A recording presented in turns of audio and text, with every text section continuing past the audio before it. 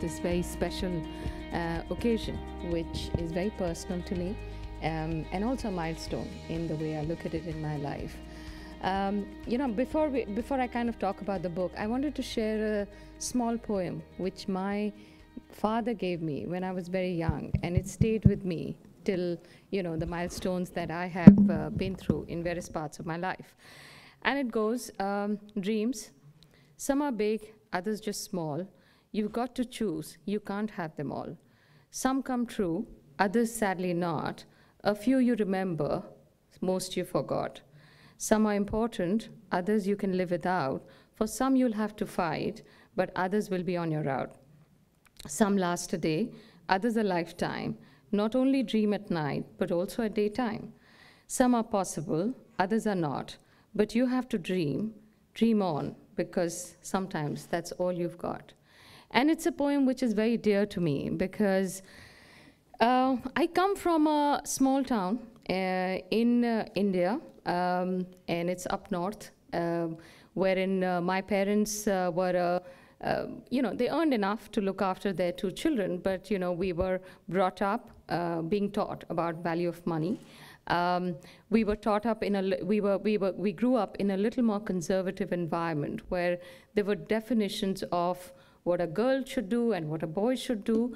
And very often, my mother, who was a doctor, but would very often had to face comments like, you've got two daughters, so, how are you going to look after them? And implying that, so finally, are you getting ready to get them married off, and how are you going to support them?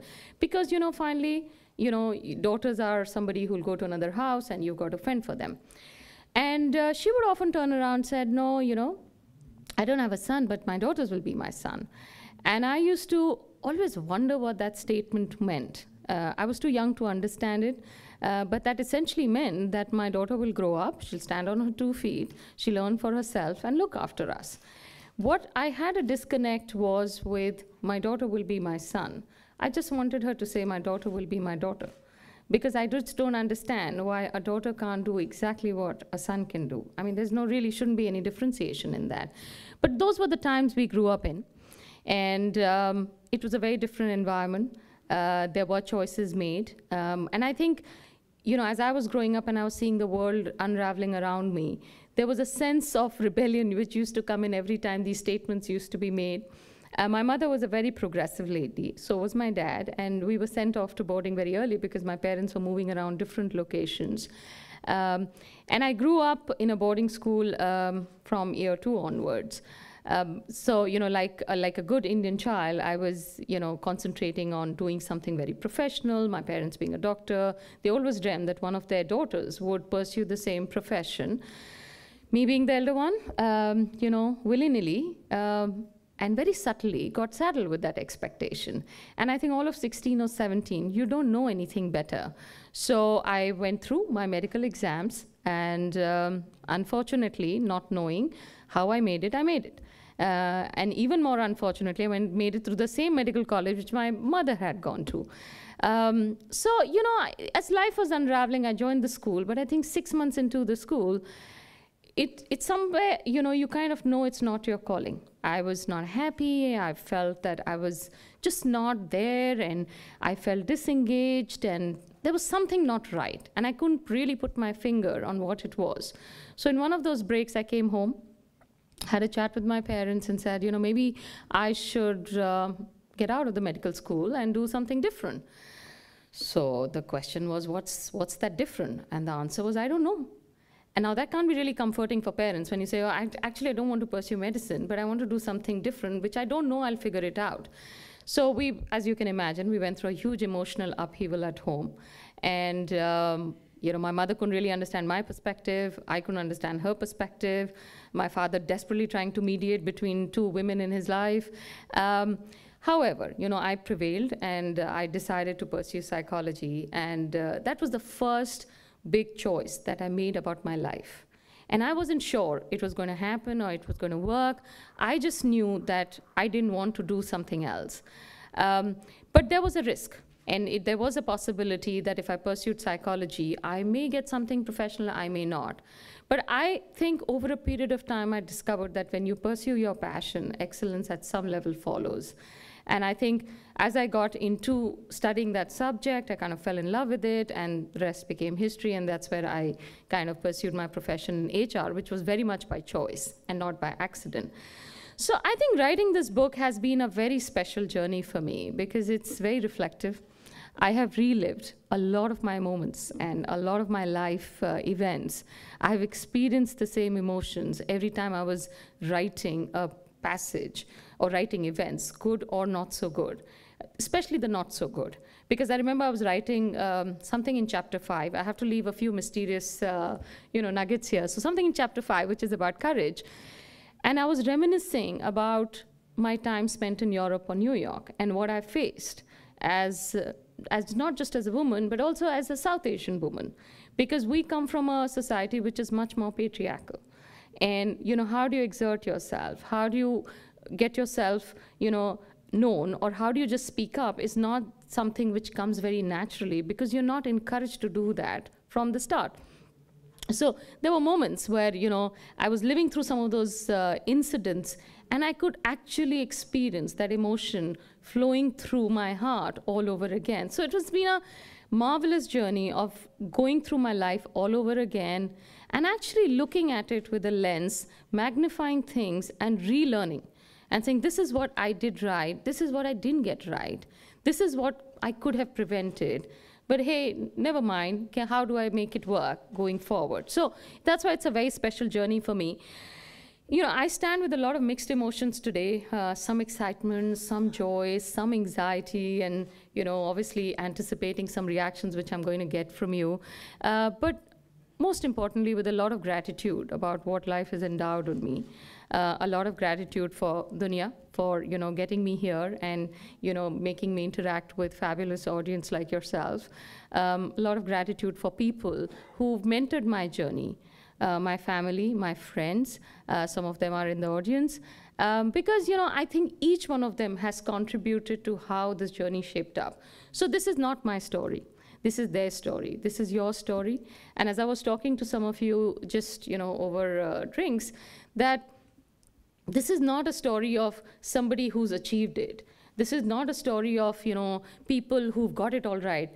This is just an ordinary story about different things which unfolded, which made the journey very extraordinary. And it's, I've captured moments even for people who worked with me in my team. So it's on a lighter note, when this book was published in India and my team started to read it, they're like, oh, so this one is this and this one is this. And they felt quite excited that, we were talking about them.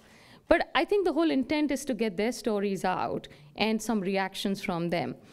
So for me, it had been on my mind for a while because of, the interactions I've had in my work experience with women across different geographies. What triggered it was actually, I was really unwell once, and I had a double bout of pneumonia. It was fairly fatal, and I was hospitalized for 4 months in London. And there was one particular night where the doctor said, okay, this is it, 24 hours, get her family in. And my parents flew down, and they suspected that my organs were failing. So I was taken into a chamber, which was a steel chamber, where they scan your entire body and your bone structure to see how far the disease has inflicted on you. I was very weak. I barely could breathe because my lungs were, completely snowed down with fluids.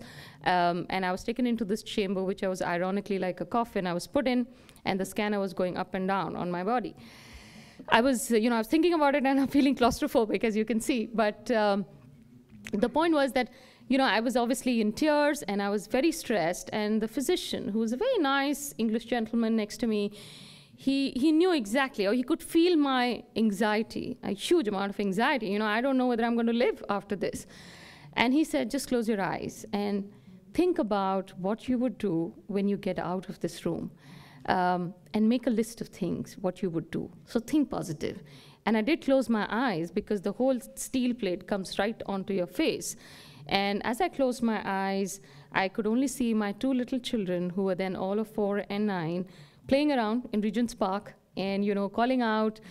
And at some level, it started to fester on me that, have I done it all? Maybe I've been a very successful, ambitious woman. I've tried to traverse, get a breadth of exposure in different continents. Have I fulfilled motherhood? It didn't occur to me about what would happen to my husband, which he never forgave me for. But that's what really happened. And, there was that pull factor. And, I came back. And I remember as I was taken out of that chamber, and I think as I was so unwell, though, doctors were yet fighting on, whether they could save me or not save me, I'd send messages out to my office and saying, I don't know. Nobody knew how grave it was, but I said, I'm going to be out for a while. So somebody should come and take over the job that I was doing. And I remember the call that I got back from the gentleman that I used to work with. He used to be with us. His name was Tom King. And he called me back and said, how are you? And, inquiring on my health, and I could barely speak. And I said, I don't know, and 2009 is the peak of financial crisis. So there's a lot which is going on in the markets. And here I am looking after HR for corporate and investment bank at that point of time. And I said, I don't know what's happening, but I don't know when I'll be back. So you should move on. And I remember it very vividly. He turned around and said, you know what? You'll be back. This is June of 2009. You'll be back. We are fully confident you'll be back.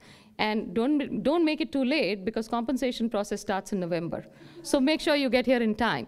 But I think there were lots of these messages which came in from different relationships which were critical and important to me. And I do believe, my doctors don't know how I got back, because actually I went for bronchoscopy and they washed my lungs and I got okay. But the bronchoscopy is usually a diagnostic procedure. It's not supposed to heal you.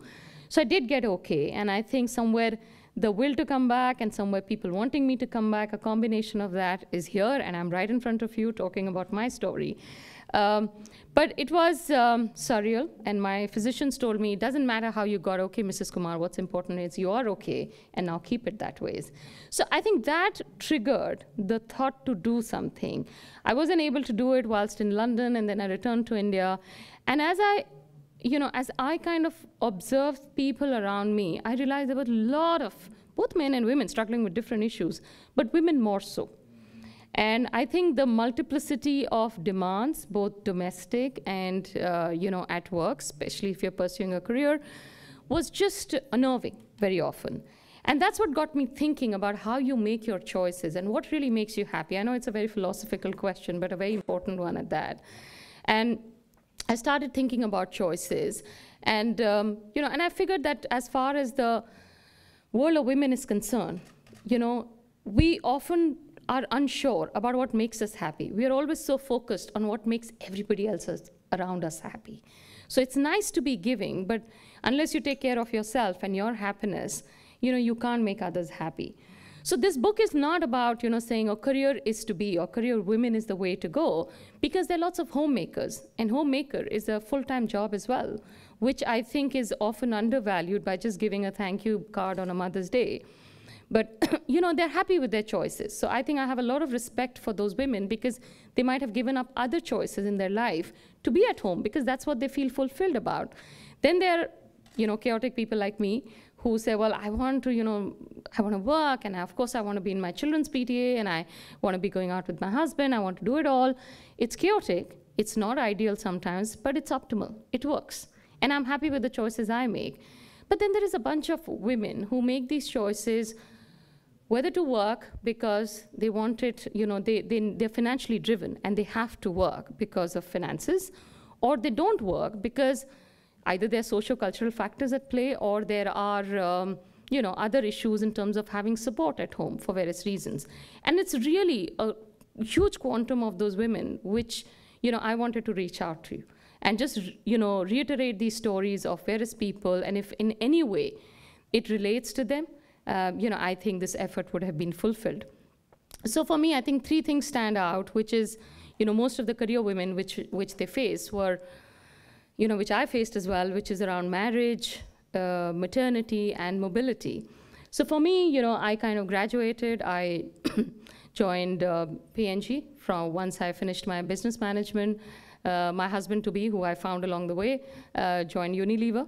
And as you can imagine, we started having a bit of an issue at home, whether we use Ariel or we use Surf Excel. And for the sake of my marital bliss, at some point of time, both Sandeep and I had to decide who's going to pursue with which companies. And also, as you know, they're big competitors, and I think at some level it would have become a bit of a career-limiting move. The good part was it was never that, okay, you have to leave because we're getting married. It was both of us went out in the market, and I'm proud to say maybe I was more employable then. You know, I moved on to city with the job that I wanted to do, and the rest is history. But the funny part about that career change because of the marriage, impending marriage, was that it took us to 2 different cities. He was in Mumbai then, and I was in Delhi. And therein started our tryst with a 2-city marriage, which has been a recurrence, which has been a recurring event in our life as well. So we got married, and we had, 2 kids. And as I happened to have my first one when I was just, getting into middle management in city, I was not sure what I was in for sure. But, I was at that point of time, it's for women most of the time, having a baby and, kicking off your career, that crossroad comes together. And it is a tricky one because it's a difficult choice to make about what you want to go through. And there are n number of, incidents that I've talked about in the book, but, relating to mine, so when I had my first one, it was, I was very worked up about what am I coming back to, because I was very clear I was coming back to something. I had given this profession a lot. I had given my work was a passion. It was also part of who I was. So I had to come back to who I was. And I kept persisting, saying, what am I coming back to? And there was, you go back, you figure out how life is going to be after baby, we'll decide. Fair enough. So I had a baby. I came back after 4 or 5 months when my maternity leave was over, and I requested what my assignment's going to be. Now, as you know, in a big corporate, things take time to work out. So I was put onto some valuable projects, but not a very, strictly defined outline of what I was going to do. A month, 2 months, 3 months, and then I started to get frustrated because I really didn't have a job, and I thought maybe this is the end of my career. Because, I've taken this break and maybe I'll never recover from it. So I went to my boss and I had a very tough discussion, which went like, if you have a real job, let's talk about it. Otherwise, it's not really worth my time leaving a 4-month-old at home and coming back and doing something which I really don't like. And here was the irony of the situation. My manager thought he was actually being nice to me by letting me on a lighter, quote unquote, lighter job, so that it's flexible for me to go and look after the baby. The problem was he forgot to ask me whether I really wanted that. And I'm actually very grateful because I think he was trying to be very caring. But the point was that maybe every woman is not the same. Maybe every woman doesn't want to take that break. Maybe every woman wants to make it work slightly differently. And I also realized that on my part, maybe I should have communicated that a little more clearly and a little more efficiently. So I think it was a crossroad, and very often, even in city, we see a lot of women would take this break and then, they have to find their feet back. Not just in city, I find that is a constant issue or a constant debate when we talk about diversity and inclusion across many other corporates. So that was the second crossroad. And the third one being mobility. We're a dual working couple, and I've moved around different countries across the world. Sometimes my husband followed me, sometimes I followed him. And I will go back to the 2-city marriage, which my parents really struggled to understand. So did his, actually. And a couple of incidents in my life when I was working in London, and this was just after I had come back after this whole fatal attack of pneumonia. And my husband decided to change his job and go back to India with an assignment he really, really wanted to do. So there was a conflict because I don't want to go back at that point of time, and he did. And we debated that for a while. And after some very sensible and mature discussion, which our parents never understood, we decided to split family. And we had 2 kids who were about, 7 and 11 at that point of time. We had 2 children. And I was a bit nervous, I have to confess. I was a bit nervous because I wasn't sure how this was going to work. We'd done 2 cities before, when we moved to other countries, but we didn't have kids then. But we took it in our stride, and he moved, and I stayed back. And then, we decided to move the children after a while, which became even tougher because, without kids, I was feeling a bit stranded. But I think when you want something really badly, everybody around you tries to help you and make it work. And that's what happened. My mother, of course, thought for a while that I had gone a bit nuts because, I had just, come out of this illness. Now I wanted to stay back in London. Sandeep was coming back. And she wasn't sure what we were trying to do here. But, when she saw the determination of both of us trying to make it work, she stepped up to the plate as well to look after my children when they went back to India. My organization stepped up. It wasn't easy because, I was traveling back and forth between Delhi, London for a while. And, trying to do a European job in the midst of financial crisis, half time you're in India and then you're in London, isn't easy. It takes a huge amount of understanding with the people that you work. And I think you give it your best shot. You work as hard as you can, not just hard, I think smarter as well. You try and make things work, you become a little more efficient, you become a little more effective. But as I undertook this journey, I think it was one of those things which, when it doesn't kill you, it makes you stronger. And there were really tough moments. There were moments when my son would be unwell, and I wanted to run back, and I couldn't. And I would be, feeling guilty whether, I'm doing the right thing, I'm doing the wrong thing, should I pursue this path? And, I needed that assurance from my extended family that this shall pass. There were moments where my children didn't want me to go back to London because they would miss me. But, as time passed by, I think we all got used to a certain way of life, which may seem very, very different to somebody from outside, but we grew up like that. And today, I'm very proud when my 17-year-old daughter turns around and tells me, hey, Mom, I'm really glad you never gave up work for me because I won't know how to live with that guilt. And, and she feels proud about the fact that, I do what I do. And somewhere, I think it all starts to come together. So I think it's been a journey. It's been a journey of evolution. It's been a journey, a bit of revolution. But nevertheless, it's been a fulfilling and a learning journey for me. I think through this journey, I've learned a lot. I've learned, as I transcended different ladders of the corporate world, you realize that as a woman, as you're growing through the ranks, there are different kinds of stereotypes, which may be, or stereotypical lens that you may be viewed through.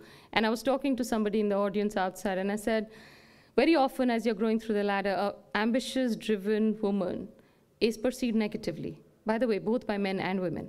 That's my own belief, or that's my own experience. Whereas an ambitious, driven man is always perceived positively because it's a trait which is associated positively with men.